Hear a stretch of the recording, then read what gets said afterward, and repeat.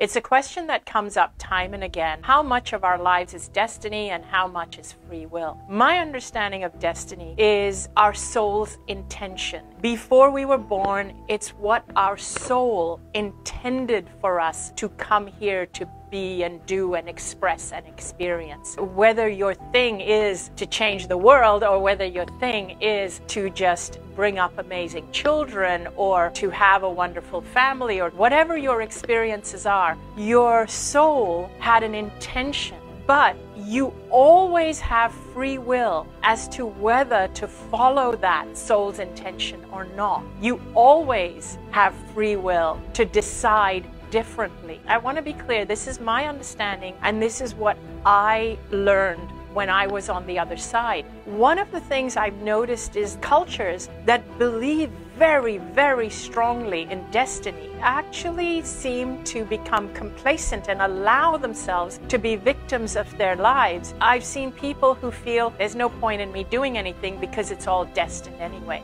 Actually, it's the opposite.